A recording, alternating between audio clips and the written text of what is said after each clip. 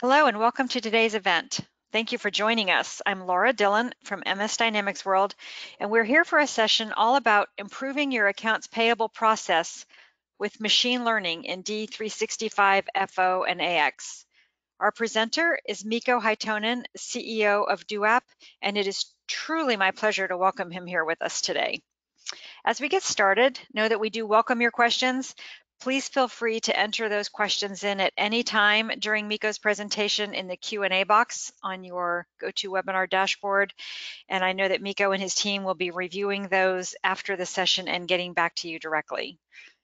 And without any further delay, I'm going to hand things off to Mikko to get us started. All right, thanks Laura for the introduction, and welcome everybody to the webinar today. So as Laura mentioned, we're going to talk about accounts payable process and what machine learning and AI have to do with that, and particularly focusing on D365 F&O and AX. Before going into the topic, maybe just a brief introduction of me. So my name is Mikko Hytonen. I live in Austin, Texas. I got around 20 years experience in ERPs, finance and business roles. When I got some spare time, I'm really into cooking, and Asian fusion cuisine is kind of my specialty. I'm also a sports fan and a tech fan, and obviously when it comes to AP and AP automation, I got Dooap for that. So that's the app to go for AP. All right, moving on to the agenda. So first I'm actually gonna go through a bit of an introduction to AP automation at a more generic level. And why I'm actually gonna do that is really that forms the basis for implementing any ML or AI into your existing processes. And once we've actually got the basics covered, then I'm going to explain a bit what are the different terms that we're using. What does RPA mean? What is ML? What is AI? And what are the differences between? Then we'll actually move into more concrete stuff. So we're going to look at the opportunities, what these different techniques actually offer for finance roles. And this is more at a generic level. So we're not focusing on AP automation that much yet, but that's going to be then the next part of my presentation, where I'm going to give some examples how ML can be used already today when we look at the purchase to pay process. And then maybe just a few words on the future, how we actually see what's gonna happen after we implemented all the stuff we can do with RPA, machine learning and AI.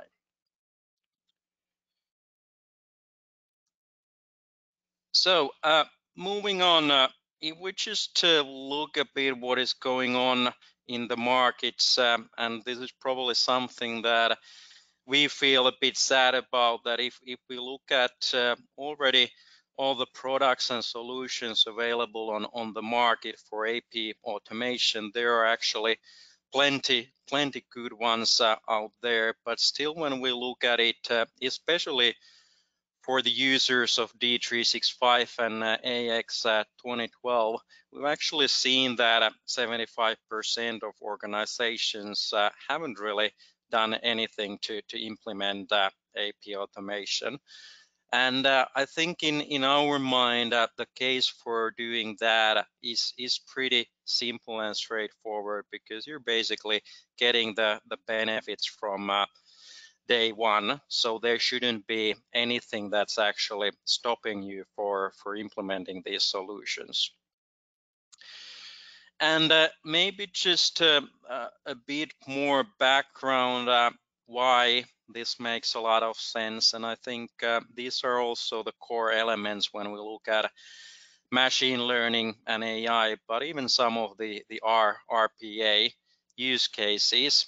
So I think when we look at the Dynamics users, manual data entry and inefficiencies in the processes are something that we probably all struggle with. And then if we go a bit more, what happens next, that's obviously the workflows and how things get approved and so forth. So the manual routing of invoices, that's another clear pain point when we've actually surveyed the market around these topics. And also, if you look at the third one there, which the high number of discrepancies and exceptions, that's probably another topic where we can do a lot when we implement some of the automation techniques that I'm gonna talk later on. But essentially, if we look at the pain points for Microsoft Dynamics users for processing AP, really the manual data entry and the manual routing of invoices is something that we can actually greatly improve by implementing some of the machine learning and AI techniques.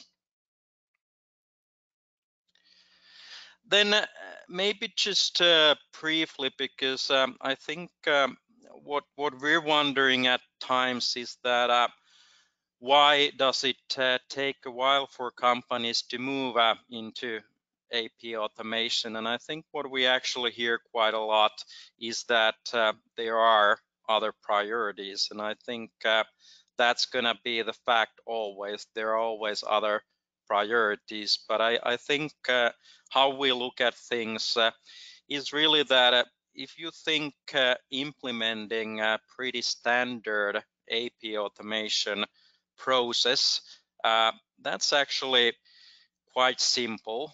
When you rely on the market standard and you're kind of ready to make some changes into your own process to make sure that you're really getting the best of class solution, I wouldn't say it's too complicated. So there may be other priorities, but I would actually encourage everybody to look into the benefits, what you can really achieve when you would implement AP automation and take really the advantage what the solutions have to offer. And I think if we look at what we hear at times is that implementing AP automation is complicated. Not really, because in the end, AP automation and processing invoices is a pretty structured process. So what we would just say is that kind of focus on the essentials in your process. Look a bit around what other people have been doing on the market, and I think the outcome really is that it's not too complicated. And then maybe the third one here, what we hear at sometimes is that don't fix something that is not broken. What we tend to say here is that if you're running a pure manual AP process, it may work well, but I think when you implement even a bit more level of automation into your process, it's actually gonna make your and everybody else's life a lot easier who's involved in the process. And as said, it is broken, but I think we have a lot of solutions currently on the market which you can actually help you with automating the manual steps that you're currently having in the process.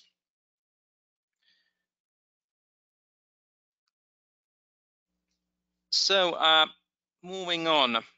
So what is really AP automation? How to get the basics right before you can actually consider robotic process automation, machine learning, or artificial intelligence. So there are some basics that you need to look into first.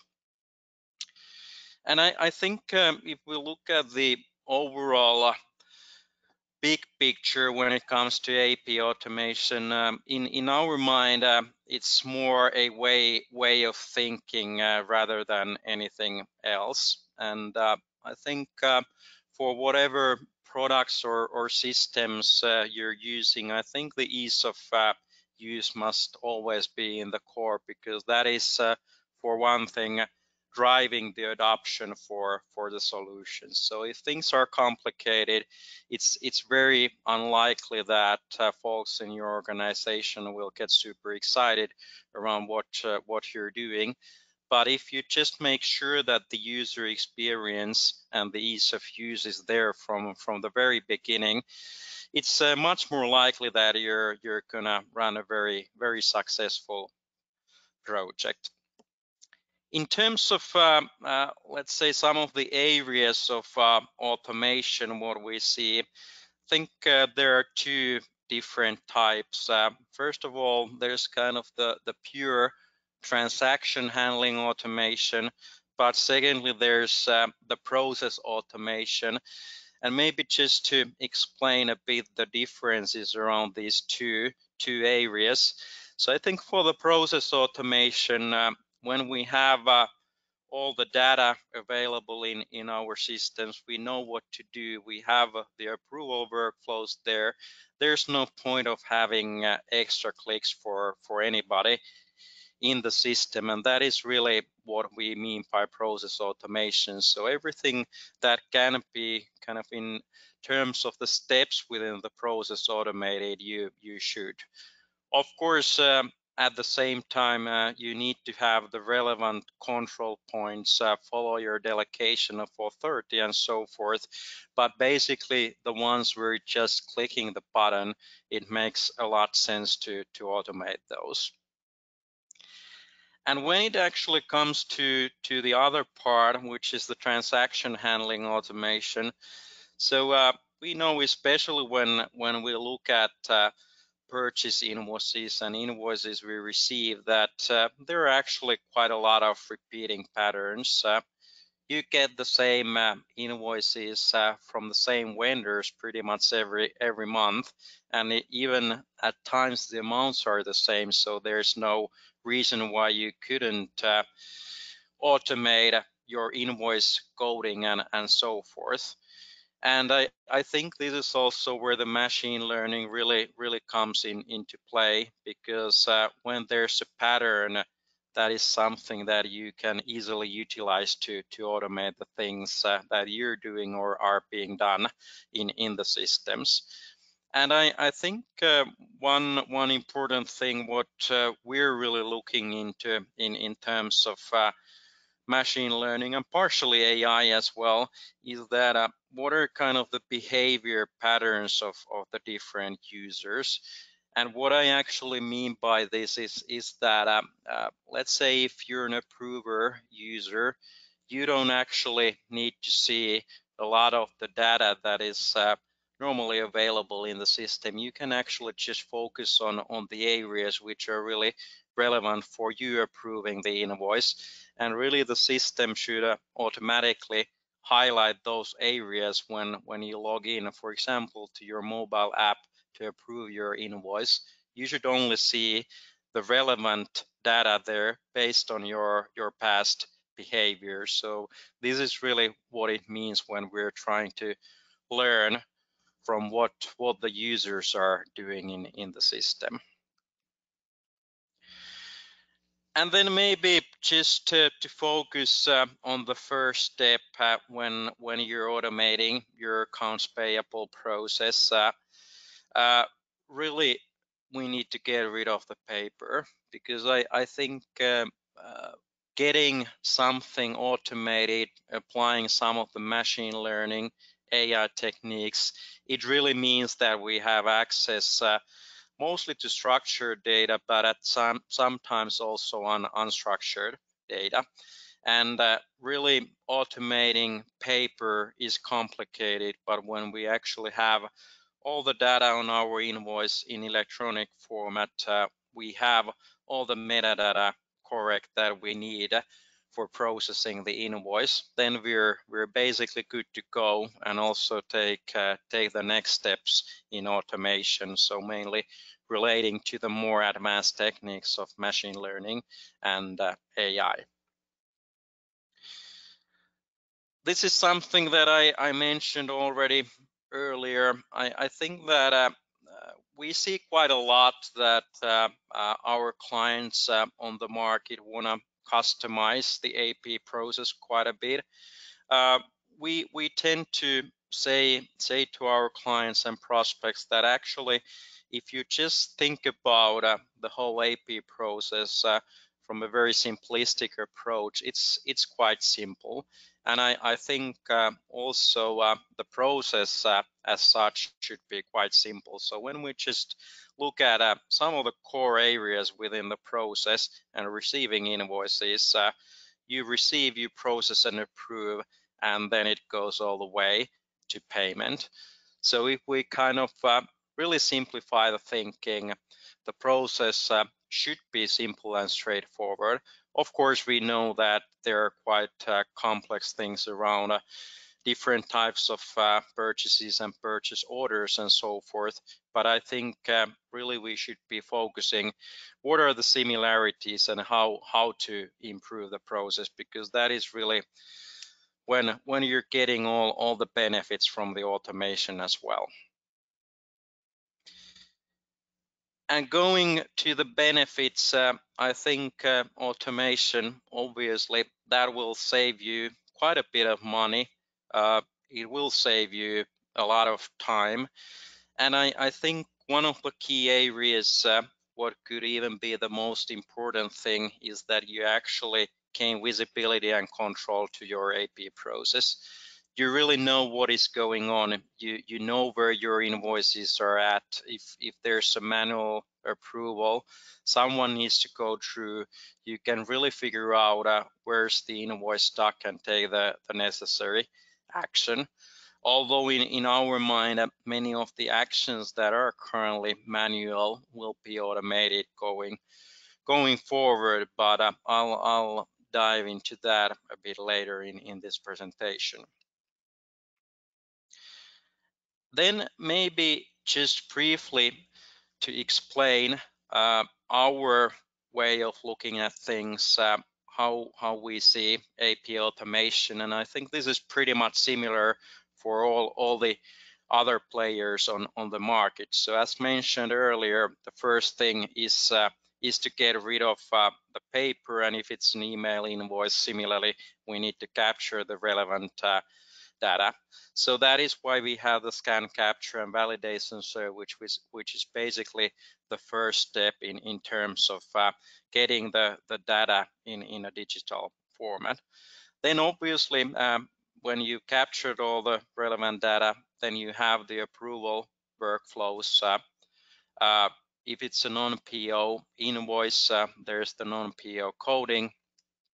And obviously for the PO-based invoices, will automatically match against the POs that have been issued in your D365 for AX 2012. And why I've actually highlighted these parts in the process is really that I think these are the areas where we can get most of the benefits from the automation. And I'll go back to the use cases a bit later in the presentation, but this is kind of a preamble for that. So there are a lot of areas which we can automate, and I'll let you know the concrete steps a bit later. Obviously, when looking at a solution, there are a lot of different areas there, like reporting, archiving. Obviously, you need to capture the audit trail, all the other compliance requirements. And in the end, when you're done with the AP part, obviously, then the invoices get transferred to AX 2012 and the D365. So let's move on to the RPA, machine learning and AI part. And I'm not going too technical in this presentation. This is more of a view how you should look at things from a very concrete approach towards the AP automation. And this may be something that you've already heard and are familiar with, But anyway, I'll open up our thinking a bit here, and I think this is along the lines that the market in general is thinking, but maybe just to give you a bit of an overview. So if we look at the RPA, the robotic process automation, which is typically something where you would get started, and this is not typically directly related to AP automation either, because you can actually automate a lot of different areas in your processes. But as the kind of term goes, it's really around process automation. And you could actually think that the robot, which you're having clicking things in your user interface, is more of a virtual employee. So based on rules that you've actually set, and it doesn't need to be in the same system, it can be between multiple systems as well. You kind of have a virtual employee which will click through the different screens and so forth in your systems to make sure that your process is automated and moves on as planned. I think with RPA, it's pretty easy to implement. If you take one of the solutions that are available there on the market, go live can really be in days.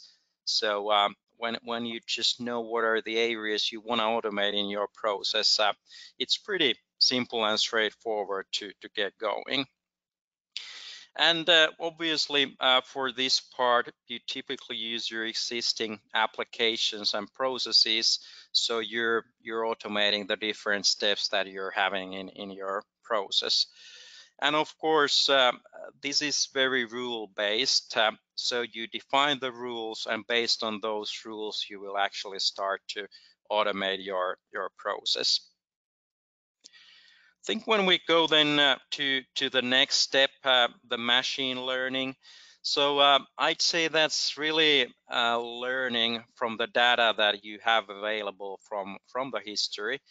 It's also identifying the repeating patterns that you would have in your system based on that data. So I think these are kind of the key things what you need to think for machine learning. So you have the data and you identify the repeating patterns, and based on that you would then be building your application. Of course, it's a bit of an iteration, so you always have a feedback loop there. So you go back and see that, okay, this is what the machine thought that should happen, and was it actually in line what the real life is and what we've actually seen in the past. And of course, as with many data-driven application, quality data is really the key, because if you don't have quality data, you won't get the quality results either. So I think this is an area where you need to pay constant attention, because you just want to make sure that the data in your systems is high quality, because then you will also get high quality results. There are quite a lot of out-of-the-box solutions available on the market already for this, but of course, how it normally goes is that if you want to go very advanced with your learning algorithms and so forth, then it will for sure require some custom development. And as with many of the modern solutions, it's really about trial and error and continuous improvement. When you got the first steps covered, then obviously you will move into more advanced use cases and also better results as a result of the learning process. I think the artificial intelligence is then the third level, where you really try to simulate what a human being would do there, and that obviously that would then include all the behavioral patterns, not just the data, and obviously pretty much all you have available to try to predict the behavior.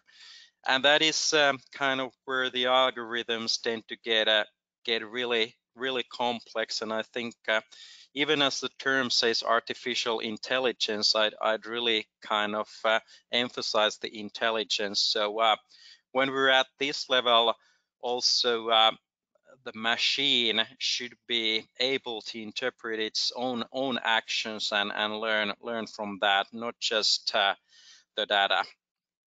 And I think when we look at these solutions, there are some available on the market, but this is typically where you really go deep into the algorithms and technology and really see how that would best support your business.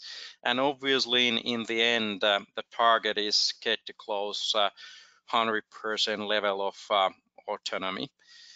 And when we're talking about these things, and I'd say specifically the AP automation in D365 and AX, really the machine learning and AI, they are already there. So many of the products that are linked to the AP automation of the Microsoft ERPs are already using a lot of these techniques, obviously including our own solution. And I think the RPA part, that is something that you can use more generally in your process automation. So it doesn't need to relate just let's say to AP automation, but it can actually relate to the links between the different systems. And maybe just briefly how we see the AP automation evolution. I think when we got started, it was kind of in a way pretty simple, making sure that we have the right workflow to get the purchase invoice approved, and maybe based on a certain vendor, the approval routing would follow a certain pattern and so forth. So kind of then the next step would be the rule-based automation.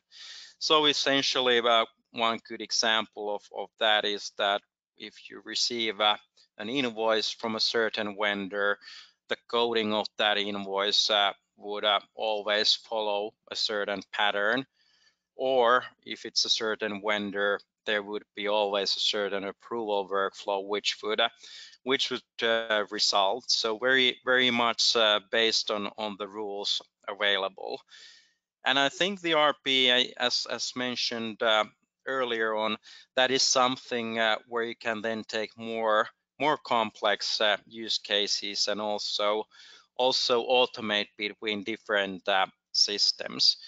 But then when we go further in terms of the level of automation, really the machine learning and AI are the ones that are getting you closer to the 80% or 100% mark when you're automating your accounts payable process. So this would then be not just rule-based, because you can get to a certain level with the rule-based applications, but really you always have the human interaction. You have the exceptions in the system, and this is something that needs to be taken into account, and this is where machine learning and AI are helping big time. Then maybe some of the use cases for machine learning and AI. So what can you actually do with these two? And I'm starting with a bit wider context in terms of the finance organizations, and then moving on more to the AP specific use cases. I think this is kind of the classic, the forecasting. So when you actually have a lot of data from the past, including the behavior of your customers, you can combine that to external data sources like weather data, demand, and so forth. That is where I'd say, and what I like to call the classic use case, and that's the forecasting. So basically, when you know what happened in the history, you can pretty easily get a prediction towards the future. And I think, unfortunately, even though this use case has been pretty much around, I think I would even say forever, still we see quite a little application into this use case. Of course, if you look at companies, there are companies at different levels in terms of applying this, but we really see that there are actually a lot of let's say manual phases currently where you could take the advantage of the forecasting use cases just to make your everyday life easier when you're putting, for example, your financial forecast or your demand forecast together. I think another thing what happens always in a finance organization is analyzing the data. And nowadays, the machines can actually do that very well. Of course, when the use cases get very complicated, uh, the algorithms get complicated as well. But let's say if you want to analyze standard deviations, what you're having, let's say in your revenue line or your expenditure, there are a lot of solutions available already who can actually do that for you. And of course, when you have the basic analysis conducted by a solution applying some of the machine learning or AI techniques, then you can really focus on the deltas and exceptions, which are maybe something that the machine cannot yet figure out. And I think also if we look at just the quantity of transactions that typically go through in a finance organization, there are a lot of items which can be automated. And I think one of the benefits is really that then when you automate the basic stuff, you can really focus on managing the exceptions, because as we all know, there are always those.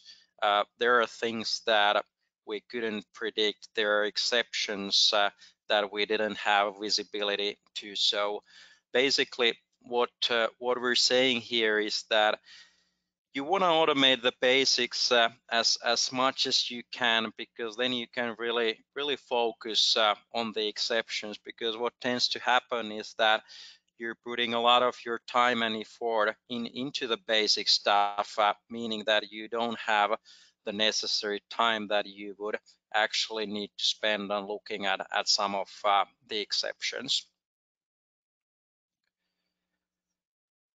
I think then one area, if you look at modern systems, many of them, unfortunately not all, they have pretty good APIs and integration layers. So if you look at, and I'd say this is probably mostly the RPA techniques, you can actually easily automate also between different systems. So if you just have access to the interface, you know what's the next thing to happen in the process. The robot can actually do it for you. And I think there are a lot of use cases going even beyond the finance organizations, where you can really get benefit just by putting the necessary rules into place, so that you can take the first steps in terms of automating your processes. And then I think the fraud detection is something that we see nowadays quite a lot.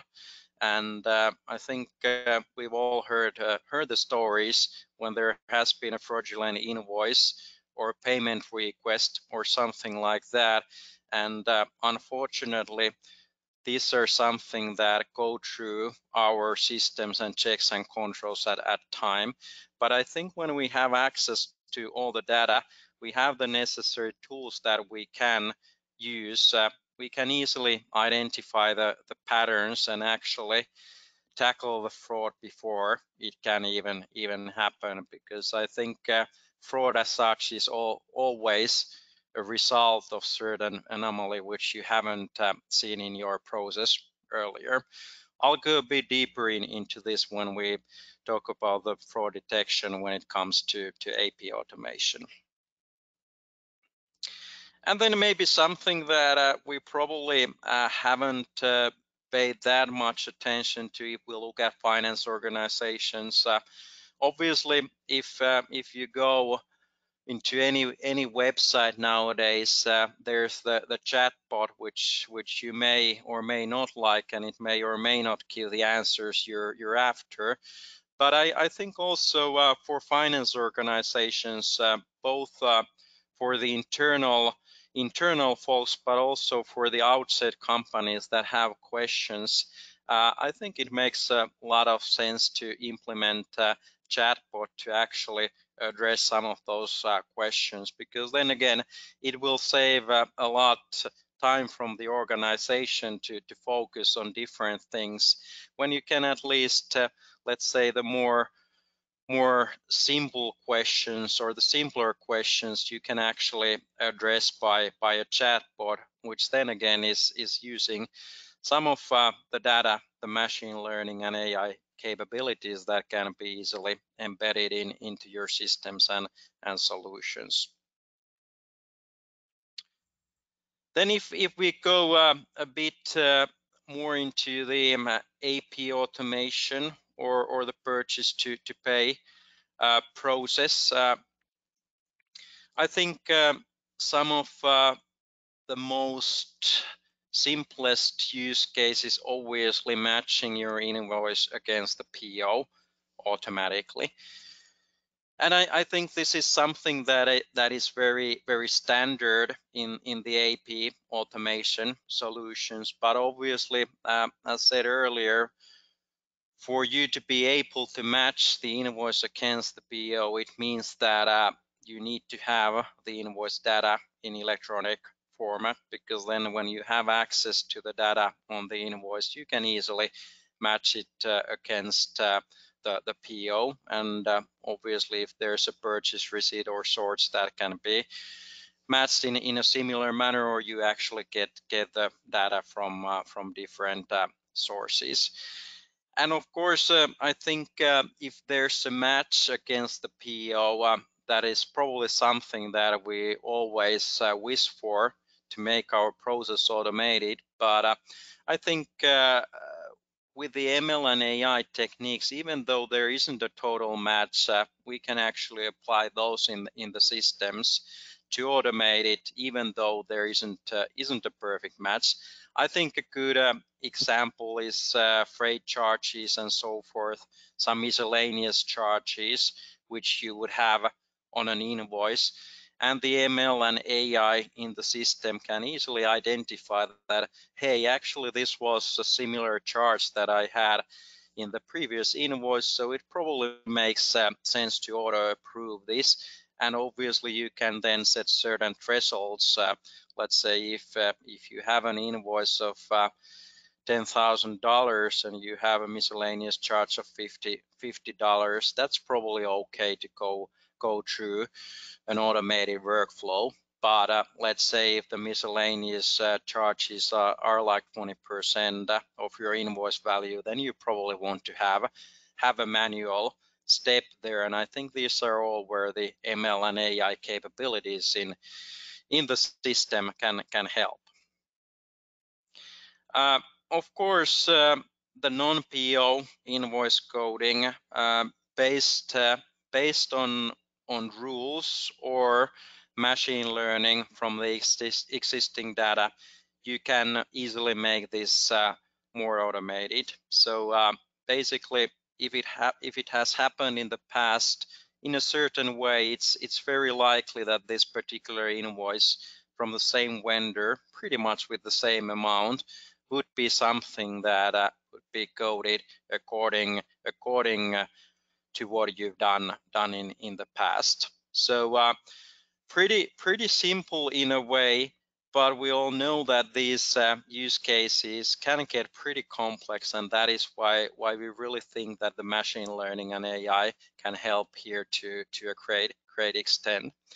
And I think if you look at the first two AP automation use cases here that I presented, they were actually also the two pain points that we got out from the survey from the organizations that are using D365 F&O and AS 2012 and don't have AP automation implemented, because when you implement already these two use cases, which are actually available in the AP automation solutions off the shelf, you can actually already reap a lot of benefits and cut back the manual work that you would have in the process otherwise. Then I think an area, of course, we want to capture the relevant data from an invoice. But what we're investigating at the same time is that what if you captured all the data from an invoice, what you can actually do with that?